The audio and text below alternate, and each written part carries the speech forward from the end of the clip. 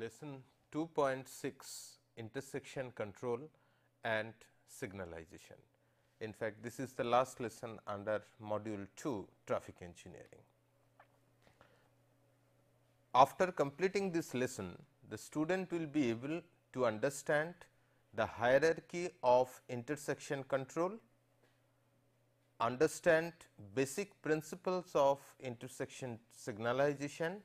There are several aspects, several key issues, at least the elementary issues and the principles we will discuss. So, the student will be able to understand those basic principles. The student will be able to design isolated fixed time signals using Webster method. It is one of the approaches for signal time designs. So, that approach we will discuss. So, student will be able to discuss design isolated fixed time signals using Webster method. First thing, what is intersection? All of you know that in a given road network, you will have mid block section and the intersection block. That means, intersection is simply where two or more roads are meeting at a point or at an area. So, intersection is an area where two or more highways join and cross. There are basic two types of intersection what are used normally. One we call at grade intersection, that means all roads are meeting at the same level. So, either all movements are using some common areas of intersection. So, these are roads which are meeting at grade or at the same level, whereas in grade separated intersection, it is or it permits crossing maneuvers at different levels. So, those are grade separated intersections. Obviously, grade separated intersections are better, but most of the cases whatever you find, they are basically at grade intersections, because grade separated intersections are capital intensive structures, capital intensive projects. So, unless and until the traffic or the delay or the chaos in the intersection is really to that level, we normally do not go for grade separated intersection. So, mostly whatever intersections we find in general, they are at grade intersections where all roads join or cross at the same level. So, our focus or our discussion today is basically related to at grade intersection. Now, efficiency, safety, speed and capacity of road system vary very much depend on the type of intersection and design. There are different types of at grade intersection, then you have grade separated intersection. So, what will be the efficiency, what will be the level of safety, what will be the speed and capacity of road system, all those will depend on the type of intersection and what kind of design is adopted for that. An important concept in related to intersection operation is the concept of conflict. Traffic movements at intersection involve a number of points or conflict. Those conflict points we normally classify under major conflict and minor conflicts. Crossing conflicts are normally considered as major conflicts. There are merging and diverging conflicts which are also possible. So, those are normally called as minor conflicts. So, suppose a vehicle is going like this, another is coming like this. So, this is essentially a conflict point which is crossing conflict and will come as major conflict. Similarly, two vehicles are coming and they are using the same road. So, here that conflict is merging conflict. Similarly, from a road, maybe traffic is taking left, some traffic is taking right. So, this conflict is actually a diverging conflict. So, marching and diverging conflicts are considered as minor conflicts, because they are relatively less critical. Crossing conflicts are most severe, and therefore, we call crossing conflicts at major conflicts. Obviously, reduction in number of conflict means safer and efficient operation. So, if by any means or by any measure, if we can reduce the number of conflicts, then we can say we are going for safer and efficient traffic operations at intersections. Now, to explain this part further, let us consider two roads which are meeting at an intersection. So, there are four approaches essentially, and if we consider all three approaches, all three movements are allowed from each approach. That means, left turning, right turning and straight going vehicles are allowed. Then from each approach there are three possible movements. So, there are four approaches. So, there are 12 legalized vehicle movements. I am using the word legalized because I am assuming that all movements are allowed. So, if you have a position like that, then you can calculate based on this concept of crossing conflicts, merging conflicts and diverging conflicts. You can calculate there will be 16 major conflicts and 8 minor conflicts. So, altogether 24 conflicts in that intersection area. Now, often the job of traffic engineer is basically to reduce the conflicts, to make the operation safer and efficient. This can be done also by making two-way roads as one-way road. Suppose the example what we have discussed, there are two roads, both cases two-way movements are there. Now, if one is made one way, then you can again calculate, you will find the number of conflicts will come down to 11 from 24, and out of those 11, 7 will be major conflicts and 4 will be minor conflicts.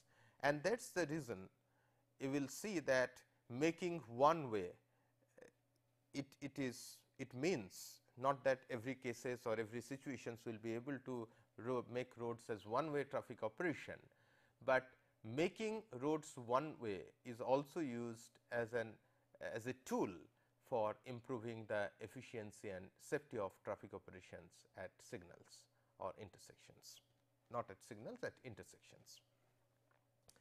Now, suppose continuation to this one, suppose if we make both roads one way, then there will be further reductions in number of conflicts, and you will find that there will be only 6 conflicts, out of which 4 will be major and 2 will be minor.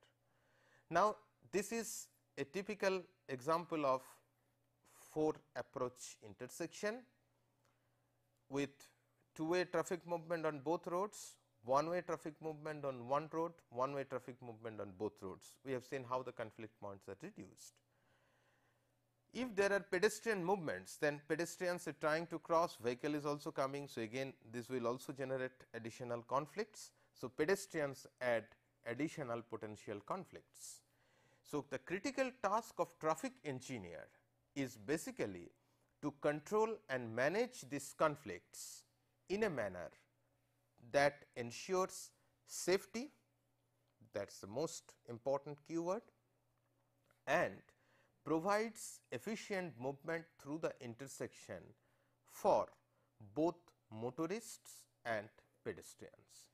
So, traffic engineers focus is not only on motorized vehicle or motorized cars or buses or other vehicle types, but also pedestrians are essential elements and in the overall traffic engineering concepts. So, task is basically to manage these conflicts to ensure efficient and safe operations of traffic as well as pedestrians.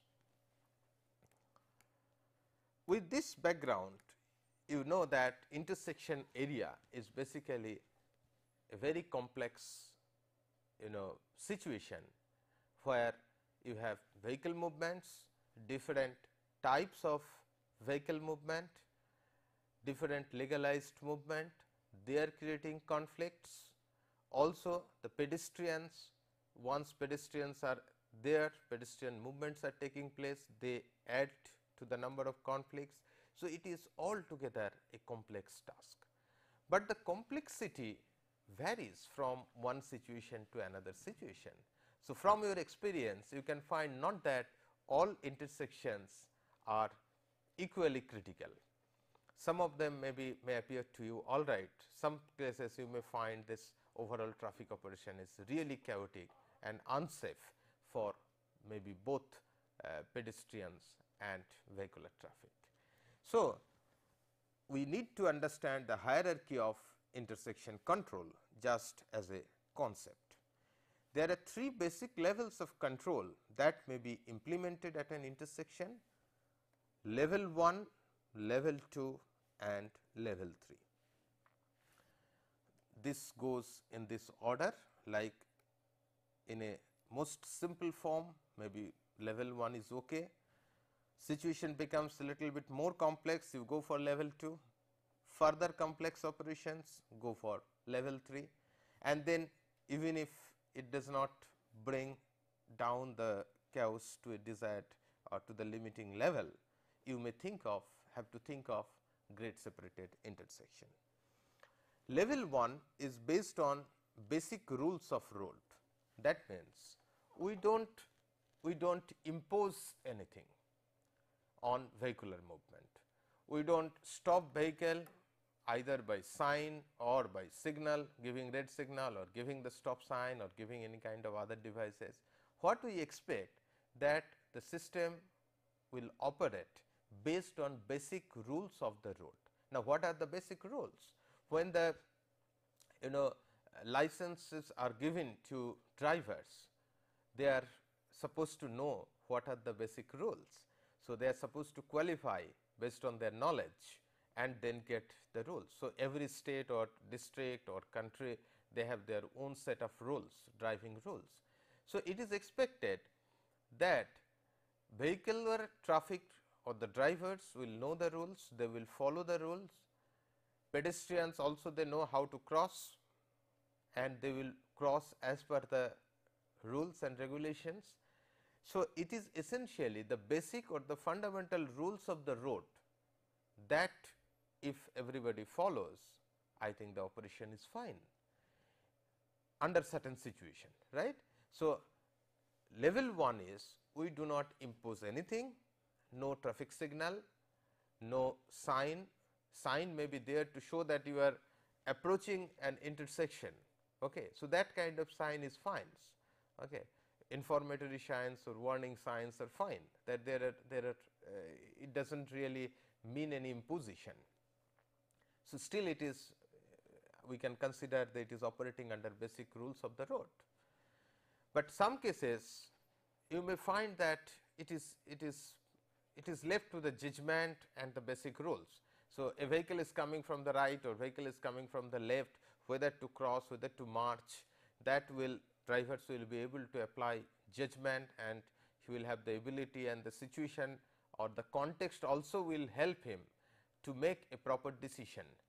So, when the traffic volume is more, when the situation becomes more complex, probably you cannot just leave it to the basic rules of the road. So, the next stage, once you find that level 1 is not adequate, you go for level 2, that is direct assignment of right of way using yield or stop signs. You may be familiar with yield or stop signs. Stop signs means maybe a vehicle approaching from a minor road. If there is a stop sign, the vehicle has to stop, then look for a gap and then march or take a turn to the main traffic streams. Yield sign is also another form of control, where we expect minor street vehicles to give priority to the major street traffic. So, he may have to stop or he may not stop depending on the situation. So, if he finds there is no road on no traffic on the major road, he can straightway go and take a turn. But if he finds there is a vehicle which is coming along the major road, he has to then stop, he has to wait, okay, and till he finds a suitable gap. That means, priority of movement is more for major strip traffic movement and priority is less for minor strip traffic movement. Now, you may find that still this is also not working. So, suppose you have done that, but as again the traffic volume grows, okay, the complexity grows, more pedestrians are there, more traffic are there, you may find still the stop sign also may not adequate or yield sign may not adequate. So, then this is level 3 where we go for traffic signalization. That means, you install traffic signal, you share the times for certain movements. Maybe major road movement is taking place, that time you stop minor road traffic, or maybe both roads may be of equal priority. So, one road you stop, you allow other movements, you now stop the other road, allow the movement on the first road. So, like that traffic signalization, you are essentially the same space, same intersection area can be used for certain type of movements at certain time. So, certain types of movements at certain times, not that all movements take place at the same time. Some movements take place at some time, some other movement takes place at some other time. So, that is the signalization. So, first in a simple form we may try with level 1, it may be okay. As you find level 1 is not adequate, you go for level 2. If you find still level 2 is not adequate, you go for level 3. Further, even the signal, there are a lot of procedures, different types of signal operation is possible, signal isolated signal design individual signals like that, and then it is possible you try to coordinate signal. It is really a vast topic area, there are a lot of procedures, a lot of things to understand. And then if you find still with signal and all sorts of things, you are still not able to manage traffic or ensure adequate safety and efficiency, then one has to think for grade separated intersection. But as I told, our main focus for today's discussion is essentially at grade intersections. And further we will go to this part, traffic signalization. Now, you have level 1, level 2, level 3. The selection of level of control depends on which and how many conflicts a driver should be able to perceive and avoid through the exercise of judgment. So, I told carefully observe this part, what type of conflicts, and how many conflicts, both are important. As I told, there are major conflicts, there are minor conflicts. Okay. So, what are the types of conflicts and how many conflicts you expect the driver to perceive and then avoid without making a crash, without making an accident. The driver should be able to avoid through the exercise of judgment. Now, if you find both the type and number are good enough, okay, much lower, lesser, okay, and they do not impose essentially that level of safety problem, then you may happy with level 1, otherwise you go for level 2. Still you are not happy, you find still the situation is not under control, go for level 3. Now, where it is not reasonable due to the complexity of the situation and operation to expect a driver to perceive and avoid potential conflict, traffic control must be imposed. Control means control by putting maybe stop sign, yield sign, or further by putting traffic signals. There are two factors which primarily affect a driver's ability to avoid conflicts. One, the driver must be able to see a potentially conflicting object to implement an avoidance maneuver. This essentially means basically the geometric design of the intersection. A driver approaching from one approach first thing he should be able to see that there is another vehicle which is coming from the other approach. So, intersection side distance is the distance required to ensure safe operation of traffic at an intersection. You should be able to see. So, like this is an intersection. So, a vehicle is going from this direction, another vehicle is coming from this direction. So, suppose if this vehicle requires at least this much distance to stop and this vehicle requires again this much distance to stop. So, then this area should be free from obstruction, because this is the line of sight in that way. We will have further discussion under geometric design part about this intersection side distance. So, this is essentially pointing out to the need for adequate intersection side distance. So, first of all, the driver must be able to see a potentially conflicting thing. If he cannot see, if that there are tall building or high rise structure just near the intersection, then unless you reach to the middle of the intersection, you do not see, you cannot see a vehicle which is coming from other sides, other approaches. Second, you may be able to see, but the volume levels that exist must present reasonable opportunities for a safe maneuver. So, this is another aspect what we are trying to point out. What does it mean? It means maybe you are able to see. So, you have adequate side distance, say a vehicle is coming from the minor road. So, the driver is able to see, but he has to get an opportunity to really cross or march to the main traffic stream. He waits, but he does not find any gap, because the volume is so heavy, he keeps waiting for a much longer time. Then again he is not able to perform the maneuver what he intends to do. So, in that case the volume level is critical. If your volume level is beyond certain value, all the approach volumes for different roads, then the driver may not get reasonable opportunities for a safe maneuver. So, looking at the side distance and looking at the overall traffic volume that the intersections are given, both these factors affect driver's ability to avoid conflict. Because if there is a reasonable gap, the traffic volume is not that heavy, driver may keep patience to wait for a suitable thing. Otherwise, he may try to take risk that even a limited opportunity he may try to merge it with the traffic stream or enter into the traffic stream.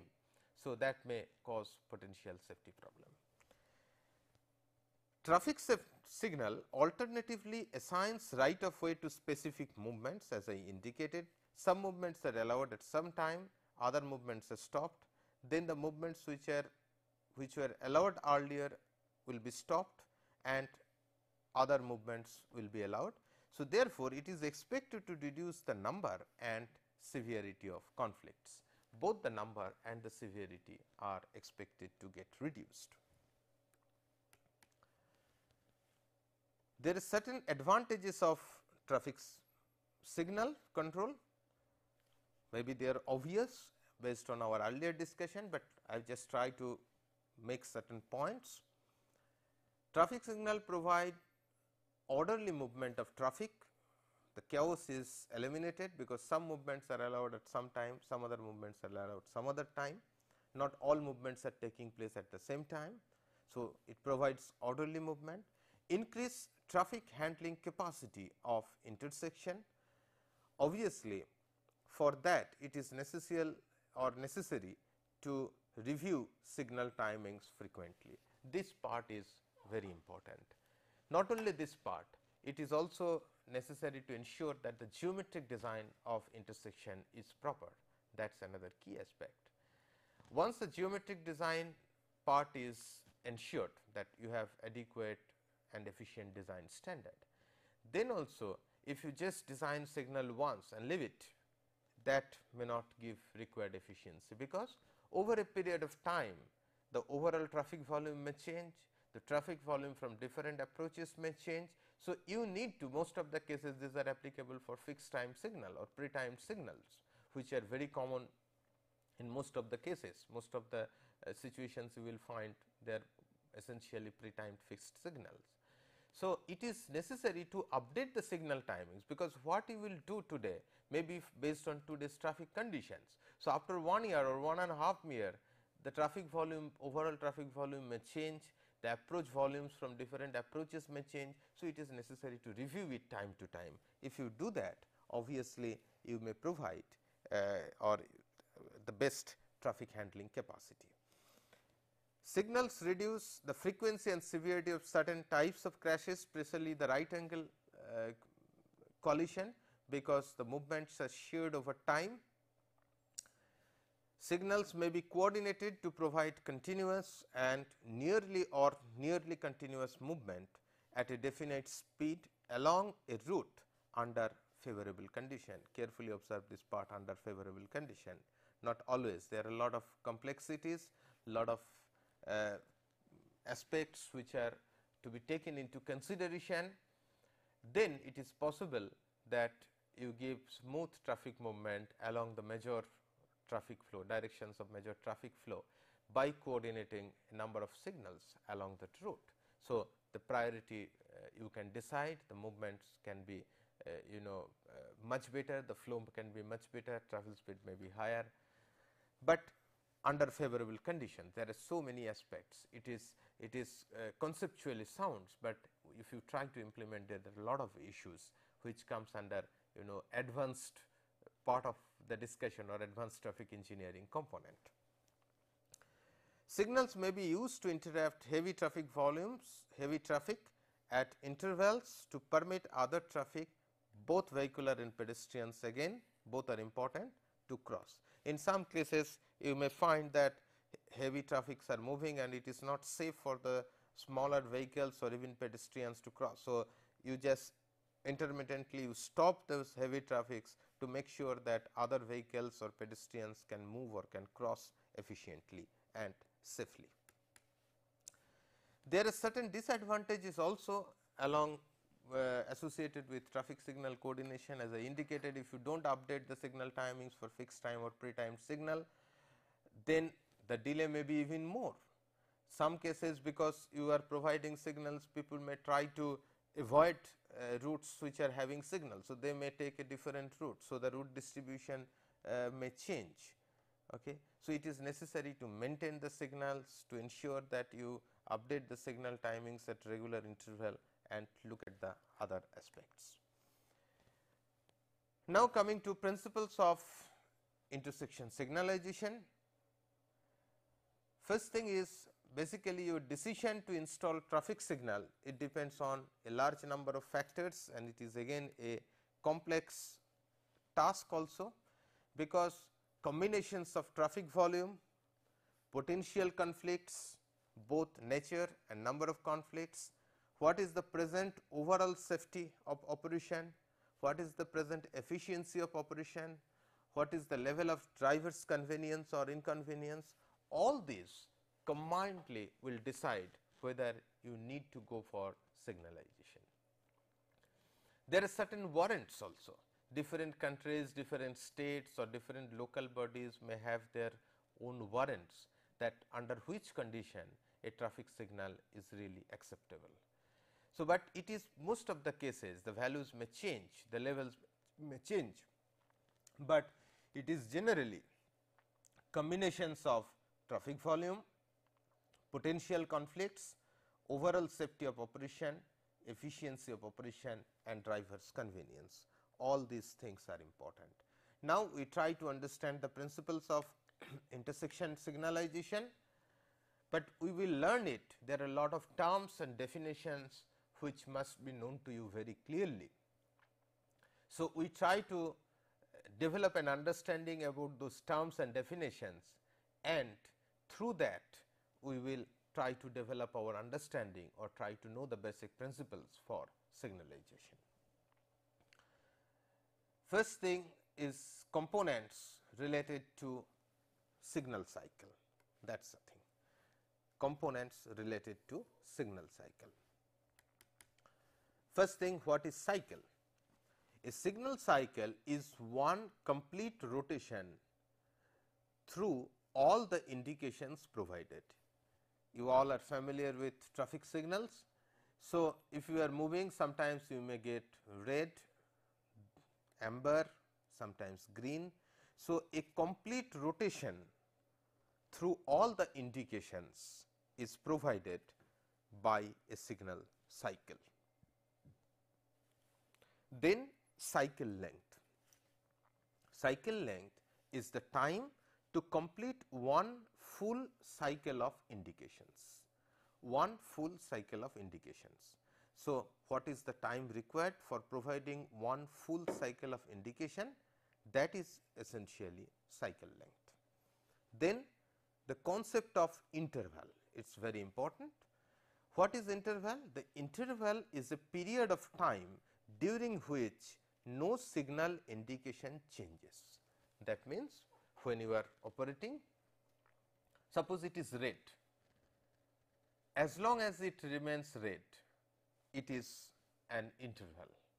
That means, it does not change, it does not change from red to amber or green to amber or green to red or red to green, it does not change. So, the interval is a period of time during which no signal indication changes. There are different types of interval. One is change interval. What is change interval? Normally, yellow indication forming part of the transition from green to red, in which movements about to lose green are given a yellow signal, while all other movements have a red signal. That interval we call as change interval. Let me try to explain it further. Suppose the green is given, so vehicles are allowed to move freely. Now, suddenly if you give red, it is difficult to vehicle to stop, because the signal indication changes abruptly. So, you provide yellow indication in between green and red indications, yellow or amber. So, that indications forming a transition from green to red, in which movements about to lose green, that means earlier it was green, now it is amber, so or yellow. So, movements about to lose green are given a yellow signal, and all other movements still have red signal. When a particular movement under consideration, when it was green, then also all other movements were red, given red signals. When this movement is given under consideration is given amber or yellow signal, still all other movements are given red signal. Red signal is essentially continued. So, that yellow indication, that interval we call change interval. Then clearance interval. Clearance interval is also part of transition from green to red for a set of movement when all movements have a red signal. It is essentially indicating all red kind of situation. So, all movements have a red signal because you suppose in amber also some vehicles will move. Now, those vehicles should be able to cross the intersection safely before another movement is allowed, or vehicles are allowed from other approaches, right, because otherwise still there may be safety problem. So, this is the clearance interval. Then the green interval. Green interval, for each movement, at least there is one green interval during the signal cycle, because signal cycle gives movement, all movements are allowed at least for some time during a signal cycle. So, each movement has one green interval during the signal cycle. During this interval, the movements permitted have a green light. So, only the movements which are permitted will have green light, while all other movements have a red light. So, which are the movements you are allowing, that should have green light, all other movements will have red light. Similarly, red interval, each movement has a red interval during the signal cycle, like during a signal cycle each movement will get green interval, each movement will also get red interval. So, during red interval all movements not permitted have red light. So, they will not be able to move. That is the concept of interval and different types of interval. Now, coming to the concept of phase. A signal phase consists of a green interval plus the change and clearance interval that follow it. Essentially, in a phase we divide the movements. Suppose this is a simple two-phase signal, it is also possible to have three-phase signal or four-phase signal. Let us take an example of a two-phase signal. These are the two roads which are meeting. So, obviously, when you are providing signal, you do not allow all movements to take place at the same time. So, given the signal time, you divide the signal time into different phases. Suppose this is a two-phase signal, this is phase 1, where you do not allow any movement on east-west road. Suppose let me consider this one as the east-west road and this is north-south road. So, east-west road no movement is allowed, only north-south roads all movements are allowed. So, you are allowing basically 6 legalized movement. From this approach left, straight, right, from that other side also left, straight and right. Now, this is phase 1. In phase 2, you do not allow movement on north-south road, you allow only movement for east-west road. So, this road only allowed, movements are allowed. So, here again from each approach you are allowing all 3 movements. So, phase 1 plus phase 2 is one complete cycle. Now, you might be thinking, I am sure, that this here also we are allowing right turning traffic and the straight going traffic is also allowed from that other direction. So, there may be potential conflicts. Yes, in phase 2 operation in this particular example we are allowing that conflicts, but this kind of things or this kind of phase may be still okay if your right turning volume and the straight going volume from the other direction they are not significant. That means, altogether the traffic volume for right turning and the straight going from the opposite direction they are not heavy and suitable gaps may be obtained by the right turning traffic, maybe a few vehicles are there. So, they can still get a gap within that phase to take right turn safely, but as the movement as the traffic volume grows, maybe right turning traffic is also more, straight traffic from the opposite direction this one is also more, same thing is here also. So, then you may have to provide a separate phase. So, we may go for maybe 3-phase signal. Here you can see that in phase 1 again this east-west road movement is stopped, all movements are stopped, only north-south road we are allowing movement. Here we are allowing left turn and straight, from the opposite direction also we are allowing left turn and straight. So, there is no conflict. This right turn is also stopped, the right turn from the opposite direction is also stopped. So, there is no conflicting movement. This is phase 1. In phase 2, we just clear this 2 right turning movements, assuming that north south is the major road and east west is a minor road. We are assuming that east west is a minor road and there is very little right turning traffic. Often it happens like that, that both roads may not have equal priority. So, one may be a major road and other may be a small crossroad.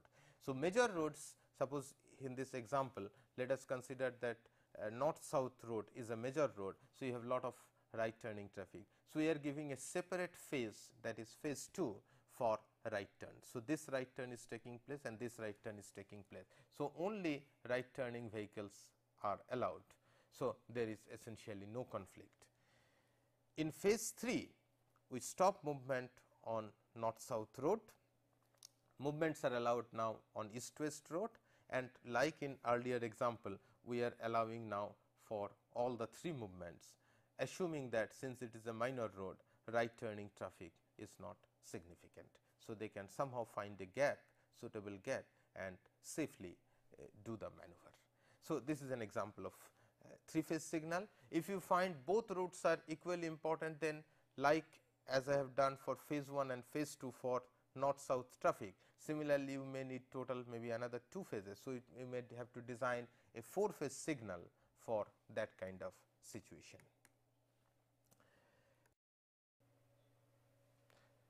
Coming to the of signal operation, there are 3 types of operation: pre-timed operation, semi-actuated operations and full actuated operations. In pre-timed operation, the cycle length, phase sequence and timings of each interval are constant during that period. So, we do not consider short fluctuation in traffic demand, total and approach volumes. In semi-actuated operations, detectors are placed on minor approaches only. So, semi-actuated operation is suitable when you have a major road and the minor road. So, all the time it will be green generally for the major road movement, and detectors are placed for minor road approaches. If there are actuations are noted from one of the minor approaches, then the traffic signal may turn red for the major road traffic and may become green for the minor road traffic, but they are subject to limitations like how much minimum green time should be given for the major road traffic, what is the maximum green time that may be given for the minor road traffic under all those conditions. And both roads are important, then we may go for full actuated operation, where every lane of every approach must be monitored by a detector, and accordingly the signal cycle, sequence of phase, green time, split, everything may be calculated, and all this may vary from cycle to cycle. Coming to treatment for right turns, we have seen that right turning traffic, they are the problematic one. So, in phase design we have discussed that in one case 2 phase signal design we have allowed right turn when the opposing traffic was there, and in 3 phase design we have not allowed right turn when the straight traffic from opposite direction was allowed. So, basically there are 2 types of treatments. One is permitted right turns, where right turns are made across an opposing flow of vehicles. That means, a situation like this, you have a right turn and also you have vehicles from the opposite direction. So, that is permitted right turn. Protected right turn is made without an opposing vehicular flow. That means, when these right turns are taking place, there is no vehicle from the opposite direction. So, it is a situation like as I have shown it here. This is a protected right turn. Right turn is made, so there is no straight moving vehicle. Coming to the concept of discharge headways, saturation flow, loss times, you are already familiar with the concept. I have discussed earlier in other lessons about the saturation headway, which is constant headway achieved. Saturation flow rate is the flow rate with respect to saturation headway. I have also discussed earlier about the startup loss time and clearance loss time.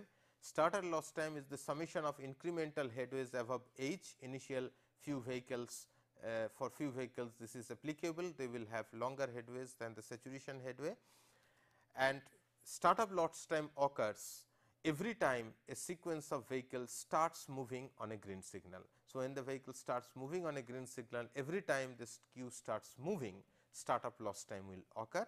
Similarly, the clearance loss time is the time between last vehicles from one approach entering the intersection and the initiation of the green signal for conflicting movements. So, clearance loss time occurs with stopping of queue at the end of green signal. All these concepts I have discussed earlier. So, I am not elaborating them once again. So, the total loss time is clearance loss time, initial basically total loss time is startup loss time plus clearance loss time. So, we denote it as L1 plus L2, and normally total loss time is denoted as TL. Now, coming to the effective green time, this is a new concept here. For any given set of movements, effective green time is actually the amount of time vehicles are moving at a rate of one vehicle in every h second. That means, during the whole period, not that always vehicles are moving with one vehicle in every h second, that is happening when the headway is operating under saturation headway. But if we take the complete time, then what is the effective green time that we can calculate, where during this complete effective green time we can assume that vehicles are flowing at a rate of one vehicle in every h second.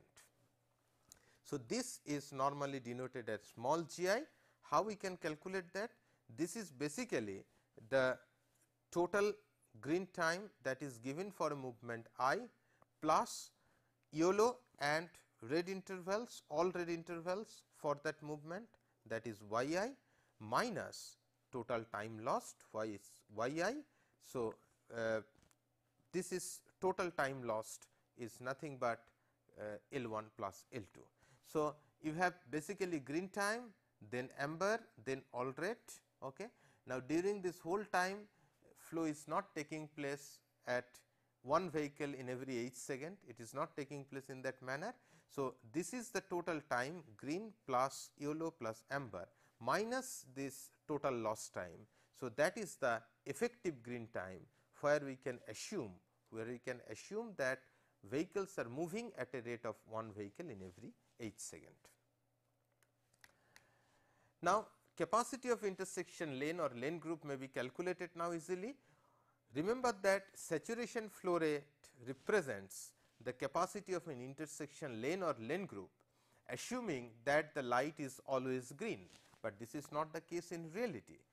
Light is not always green. So, therefore, the portion of the real time that is effective green is defined by the green ratio. What is green ratio? Green ratio is nothing but the ratio of the effective green time to the total cycle length. So, what we have done, effective green time is defined that amount of equivalent green time where we can assume the flow is taking place with one vehicle per h second, where h is the saturation headway.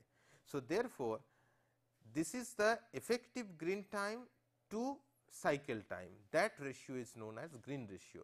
So, obviously, with the saturation flow for a given approach or lane group, if we multiply it with by this G by C ratio, that is the green ratio, then we will get the capacity. Let us take a small example. If the cycle length is 60 second, green time is 20 second, yellow plus all red time may be 3 seconds, saturation headway is estimated as maybe 2.4 second, startup loss time is 2 second, clearance loss time is 1 second. Then how we can calculate the capacity? First, we will calculate the saturation flow rate is 3600 seconds in an hour divided by the saturation headway. So, 1500 vehicles per hour per lane. Then this small g, okay, that is equal to capital G, that is the total green time 20 seconds plus yellow plus all red time, which is 3 seconds, minus startup loss time minus clearance loss time or the total loss time. So, therefore, this is totally 3, 2 plus 1. So, it gets 20 seconds, 7 seconds. So, now therefore, the capacity is saturation flow multiply, because saturation flow is applicable for continuous green signal. So, this will be multiplied by G by C ratio, effective green to cycle time ratio. So, 27 by 60 you get 675 vehicles. Coming to the design of isolated fixed time signals, there are a lot of approaches, varieties of approaches are available. Okay, simplest to complicated, it is not possible really to cover all the approaches. So, I will just cover the simplest one, which is used also in many places, that is Webster method. So, essentially using Webster method, we try to find out the optimum cycle time that will minimize the total delay. So, for a wide range of practical conditions, this Webster method is applicable and minimum intersection delay is obtained when the cycle length is given by this formula. So, this is calculated 1.5 L plus 5 by 1 minus sum over y max sum over I equal to 1 to phi. Phi C0 is the optimum cycle length is second, phi is the number of phases, L is the total loss time per cycle, you are aware of this concept. Y max is the critical flow ratio, this is a slightly new concept. It is the maximum value of the ratios of approaches flows to saturation flow for all lane groups using that phase. That means Qij by Sj. Sj is the saturation flow for lane group J, Qij is the flow on lane groups having green signal during phase I. Okay. So, that way we get the critical flow. Once you get the critical flow ratio, you can calculate optimum signal cycle, and once the cycle time is calculated, the other thing, the green times may be calculated. I will just show it with a small and very simple example. Average normal flow of traffic on crossroads A and B during the design periods are 400 and 250 PCU per hour. The saturation flow values for these two roads are maybe 1250 and 1000 PCU per hour. The all rate time required for pedestrian is 12 seconds. This is a very simple example, but just to show you the calculations. So, we calculate YA. YA, what is YA? YA, I have told that it is the critical flow ratio. In this case, it is only one value is given. So, QA is YA equal to QA by SA, QA flow is 400, corresponding saturation flow is 1250. So, you get 0.32 as the ratio. Similarly, YB is 0.25 and Y is sum over YA plus YB for 0.5 second, and total loss time is 2n plus R. So, 2 into 2 plus 12 seconds, all rate time is 12 seconds and there are 2 lengths. So, there are 16 seconds. Once you calculate that using the given formula, you can calculate the C0 values, which is the total cycle length, which will optimize the total delay, that is 67.5 seconds. Now, green time for approach A will be a ratio of this 0.32 YA by sum over Y, because sum over Y is 0.5 seconds, out of that for approach A it is 0.32. So, 0.32 by 0.5 seconds multiplied by not 67.5, but 67.5 minus 16. Why 16? 16 is kept because all right time is 12 and embed time we are assuming 2 seconds. So, there are 2 phases, so 2 into 2 4 seconds. So, 12 by 4 16. So, 67.5 minus 16, this multiplied by 0.32 by 0.57. So, 29 seconds. Similarly, for approach B, green time is 22.5 seconds. So, that way you can calculate. Of course, this is a very simple example and you need to refer books, other books and other examples to have further understanding about the signal design or cycle design, phase design. This is just an elementary ideas. Some of the questions: define major and minor conflict, define basic levels of control that may be implemented at an intersection, define and discuss types of signal operation, what is the difference between permitted right turns and protected right turns, explain your understanding about effective green time. Now, quickly trying to answer some of the questions. Capacity and level of service, this already I have discussed earlier. As per HCM, the definitions are there. Different traffic factors affecting traffic capacity, primarily percentage of commercial vehicle, that is very important, and the directional distribution. So, these are the two major traffic factors which are affecting capacity. How the free flow speed is estimated from basic free flow speed for freeway and multi-lane highways. The approach is basic free flow speed and then that is reduced considering the relevant factors. The factors or correction factors for freeways are adjustment for lane width, adjustment for right shoulder lateral clearance, adjustment for number of lanes and adjustment for interchange density form. While for multi-lane highways, the required adjustments are due to lane width, due to lateral clearance, for median type and also for access points. What are the MOEs considered while estimating capacity of two-lane highways? You know that there are two types of two-lane highways, class 1 and class 2. For class 1, efficient mobility is paramount. Therefore, LOA's difference in terms of both percentage time spent following and average travel speed. For class 2 highway, mobility is less critical, therefore, LO is different only in terms of percentage of time spent following without considering or the average travel speed. Now, since this is the last lesson under this module, I am also trying to answer quickly the questions what I raised for this lesson. Major and minor conflicts, you don't know that crossing is the major conflicts and marching and diverging are considered as minor conflicts. Mention basic levels of control that may be implemented at an intersection. There are 3 levels of control, level 1, level 2, level 3. One is basic rules of the road, level 2 direct assignment of right of way using yield or stop sign, level 3 is traffic signalization. Discuss different types of signal operations. We have told that there are 3 types of signal operation: pre-timed operation, which is fixed signal cycle and sequence and time everything. Then semi actuated operation, one major road, one minor road, there it is more suitable, and then full actuated operations where every lane of every approach must be monitored by detector, and cycle length, sequence of phases, green time, speed, everything may vary. What is the difference between permitted right turns and protected right turns? Permitted right turns, you know that right turns made across an opposing flow of vehicles, protected right turns made without an opposing flow of vehicle.